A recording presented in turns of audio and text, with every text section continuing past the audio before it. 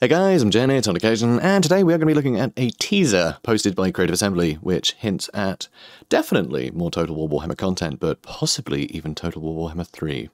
Let's take a look. Heed the heavens, the grand Theogenes demands, as Zia stirs. Yes, as wind is wanton to do, magic or otherwise. I am tired and drunk on rage. My eyes seek to make a fool of me. And a fool I am made. Grung is Baldric, revered by soldiers, dwarves, and dimwits aplenty.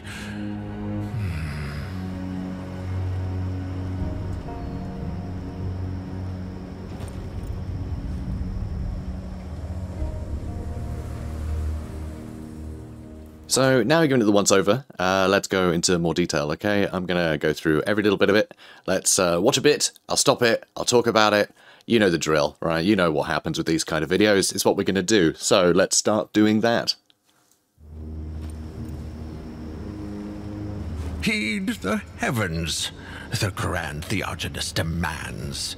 Okay, so, few things already. So, Altdorf. That's the capital of the Empire. That's the seat of power for the Emperor, and one of the biggest cities in the Empire. Arguably the biggest city in the Empire. So, yeah, that's already been covered in Warhammer 1 and in the Mortal Empires campaign map. So, you know, the Empire are pretty commonplace, but they are pretty much the sort of they're sort of the protagonist, honestly. They're the main guys that are sort of elevated by all the other factions, or trying, you know, torn down by all the other factions.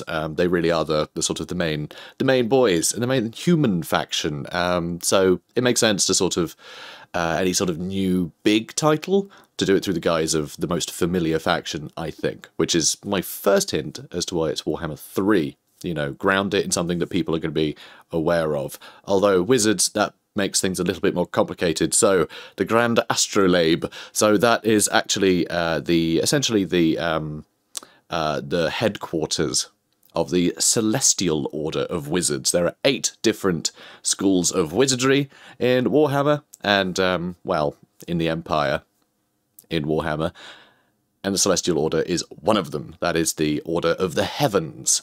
So, hence why they got an astrolabe and a big jolly old telescope there. Brilliant. Is that everything?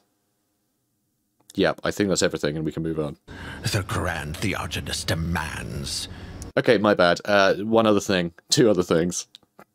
I'm explaining literally everything. There's a lot of, not technobabble, whatever the fantasy equivalent of technobabble is. Phantobabble. So, the Grand Theogenist, that's actually the head of the Church of the Empire, the main church. There are many, there's a whole pantheon, but their sort of, their big boy deity is Sigmar, and the Grand Theogenist is the head of the cult of Sigmar, Sigmar being the first emperor.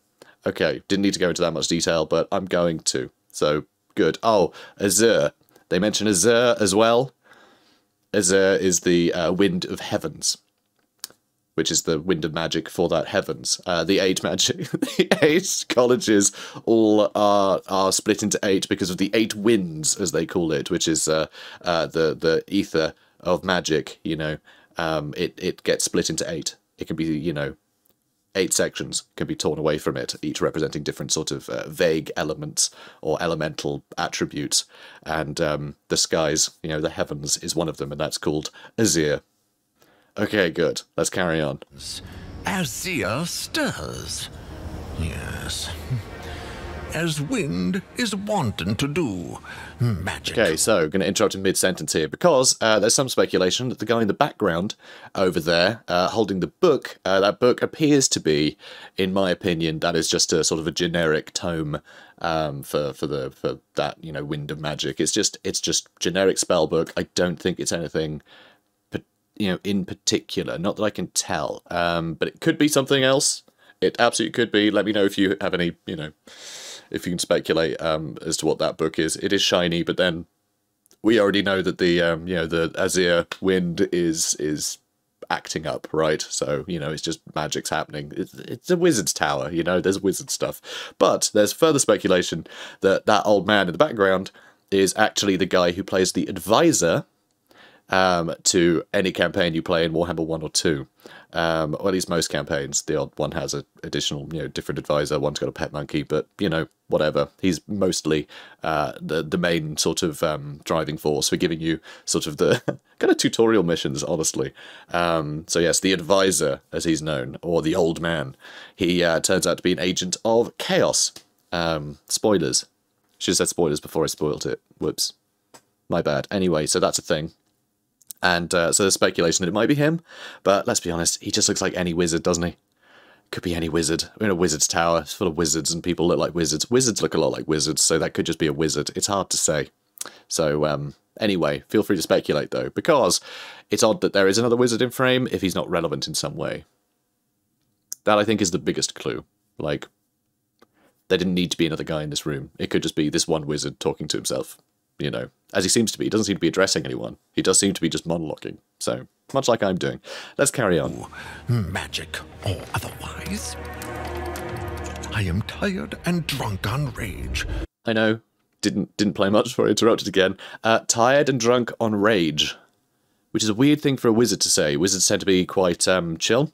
When they start getting a bit emotional, that's when you need to call someone to stop them, because they're dealing with sort of the forces of chaos. They're channeling the powers and the magic of chaos in order to throw fireballs or lightning or whatever the hell they want to do. So, if they do start getting a bit too emotional, that could be because they've been corrupted in some way, or they are, likely to at some point. So you've got to be very careful with wizards, especially humans. Humans are very fragile in Warhammer. They are prone to mutation and exploding into a flesh puddle and opening a portal to hell dimensions. So, you got to be careful. So the idea of him being, openly, I'm drunk on rage, that anger component is potentially a clue. So let's carry on. My eyes seek to make a fool of me.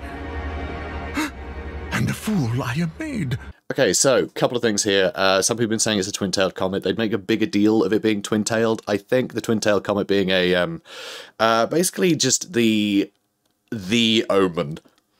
It's the sign of Sigmar, being the patron sort of god of the Empire, and arguably the patron god of the main characters in Warhammer. It was him that wielded the titular Warhammer. So it makes sense, to sort of hint at that sort of thing occasionally, if it's sort of an omen of, ooh, a new game coming out. But that doesn't quite look twin-tailed to me. I think if it was twin-tailed, they'd have made more of a deal of it.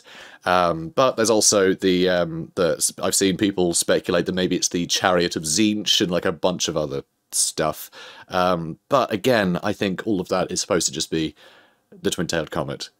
Anyway, all of the things that are sort of meteoric in nature, in the game, and in the lore, it tends to all be people's ideas of the same thing. They see the same omen and they think it relates to them. It's the same in my mind. So if it's a twin-tailed comet, fine, but I think it's actually just something that's distracting in the sky and has sort of caught the guy's attention, which leads on to Grungis Baldric, revered by soldiers, dwarves, and dimwits aplenty. So, Grungnis Baldric. Fun. So, if we have a look on the wiki, because annoyingly I actually don't have the book with all the constellations in. I don't have the Warhammer Fantasy RPG 2nd edition Warhammer Fantasy Roleplay Companion. I don't have that, annoyingly. I have so many 2nd edition books, but that is not one of them.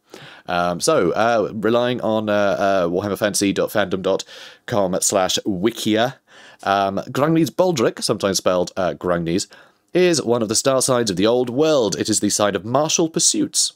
Okay, so martial pursuits, hang on to that. Appearing as a dwarf with a baldric, it is in ascendance during late spring, early summer. So late spring, early summer, that is, again, people are speculating maybe that's a release date of something. Huh? Maybe the time is hinted at here. Although that all seems a bit convenient if the other speculatory nuggets are correct. So we'll see. People born under it are known to be disciplined, honourable, and skilled at arms. So there's a lot of martial clues there, and the fact that he was drunk on rage makes me think that maybe this is a hint at the Chaos God Khorne, who is basically the god of blood and skulls and fighting. Likes fighting for no reason. You know, rage is his thing. It's not nothing careful and nuanced about it. Just you know, go crazy and start murdering people. It's not very subtle. He's the least subtle of the Chaos Gods, I believe. I mean, I don't believe it's quite evident. So anyway, also in this wiki it says Grangni's baldric is a sacred sign of reverence to dwarfs and soldiers. So soldiers, obviously the martial thing, but dwarfs as well. So we haven't had any sort of dwarf DLC, is the thing. So we've already had a rework for them.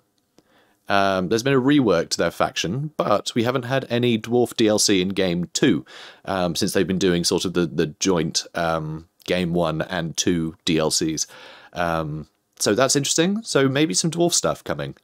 But I wonder what the heck they'd add. And it seems weird because the only rework we have left for the game is the Beastmen. The Beastmen are the only faction that haven't been, like, retooled for, you know, from Game 1 for Game 2. So it'd be a bit weird to have, like, dwarfs versus Beastmen, or to have potentially dwarfs versus something, but then with Beastmen in it, where the connection to Beastmen. They tend to try and keep things sort of relevant. When they do a rework, it's something that's relevant to the DLC. So, you know, when they did Vampire Counts, they were releasing Vampire Coast, so it had the undead connection that sort of gave them, you know, good excuse to revisit. So, yeah, I don't know. I don't know what it could be. I don't know what it could be there, which is why I'm not sure if dwarfs is the thing we should be hanging on to for this. It could just be that they wanted to hint at the whole martial thing, to hint at Khorne, or it could be that they wanted to hint at a release date with late spring, early summer. It could be that.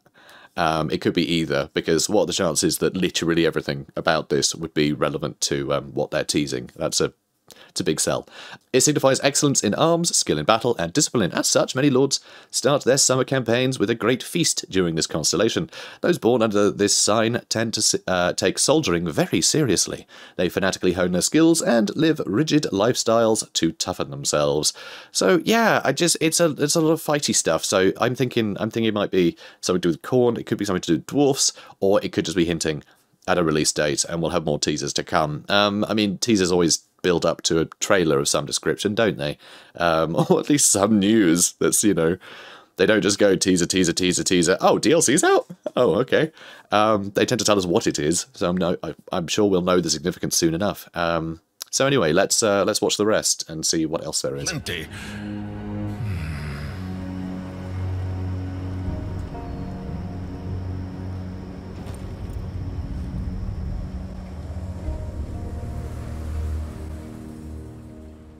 Okay, so the Starfield. This is an interesting one, because this is actually drawing upon real-world knowledge, but why not, right? Why not? We're real-world people, we should be able to draw upon real-world knowledge. If we look on the right of this Starfield, you can see quite clearly it's either the Plough or the Big Dipper, depending on what you want to call it. It's got a few other names, and that is actually a component part of Ursa Major. Ursa, being from Ursine, it's bear related, so I mean, that could hint at something maybe. I don't know what. Who knows? Could be anything. So yeah, I guess that's it then. I guess that's the end of the trailer and the end of this video. So guys, if you enjoyed this, please do comment, like and subscribe, and I'll see you in the next one. Have a good day, guys.